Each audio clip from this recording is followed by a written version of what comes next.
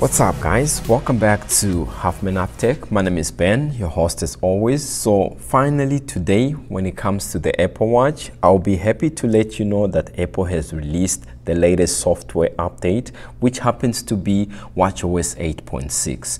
What this means is very simple. If you have an Apple Watch Series 3 all the way to the latest and greatest Apple Watch Series 7 that you are seeing here, you can simply go into your settings and go to General and be able to do a software update. Now, for me, on my Apple Watch Series 7 that you are seeing here, this update came in at exactly 108 megabytes, and this is because I was updating from watchOS 8.6 betas. I've been testing it since April 5th, so it's been about a month and a half with this update for me. But for you, since you're updating from watchOS 8.5.1, then the estimated average update size that you can expect is somewhere between 200 megabytes to 280 megabytes. That's the range that I saw when I was doing some research. So now let's go ahead and look at the software changes or the build number that came with this update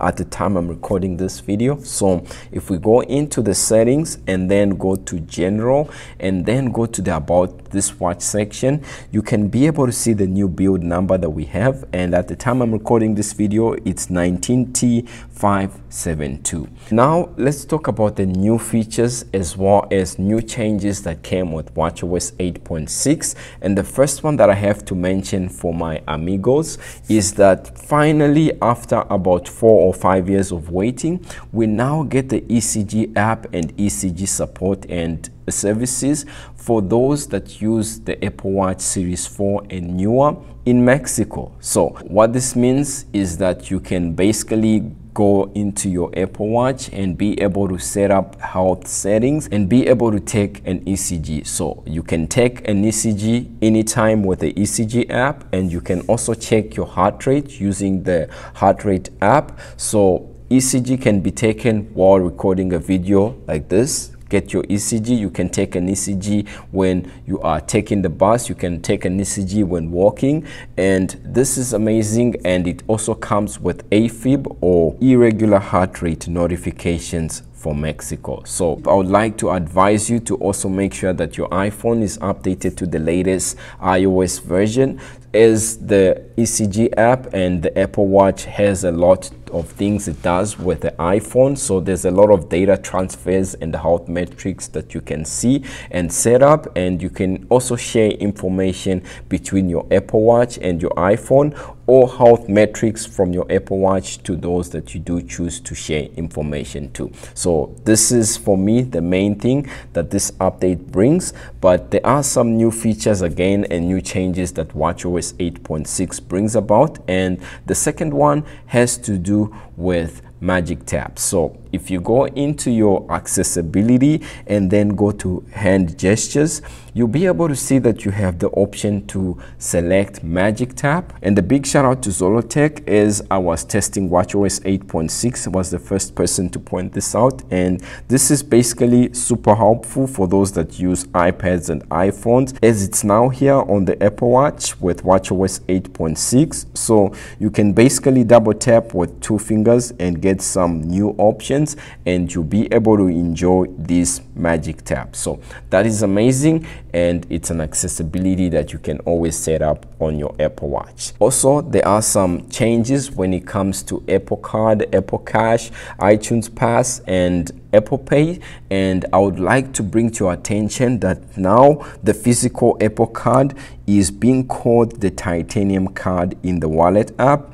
And also another change that's here with the Apple Pay is that Apple Pay has been rebranded as Apple Cash in the Messages app. This is because now Apple Pay is no longer just a tap to pay service. You can request funds, you can send funds, which is something that's good. Also, the iTunes Pass has been rebranded as Apple account card in the wallet app, and this card will be able to be displayed in the wallet app just like what you have with the Apple Cash card. And what this means for the iTunes Pass, unlike what we had before where you had to show a QR code when you would go to like an Apple store or try to make a certain payment, you can actually go into your wallet app on the Apple Watch and add it as a payment card, and you can basically just use your Apple Pay like this, and now you'll be able to make payments like that using this method at the Apple Store. So that is something I thought I should just bring to your attention. Nothing major. The same changes have actually been implemented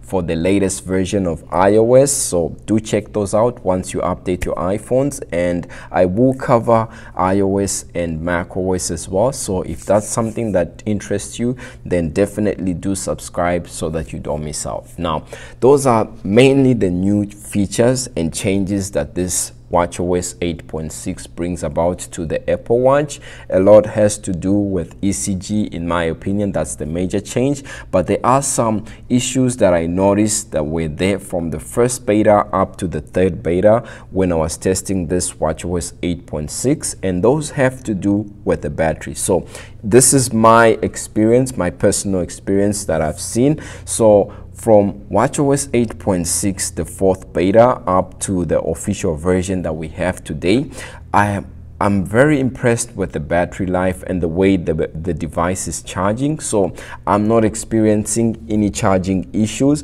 My device charges continuously and in a stable manner, unlike before where it would sometimes get stuck to about 97 and then or jump from like 97 to 100 after like 10 or so minutes.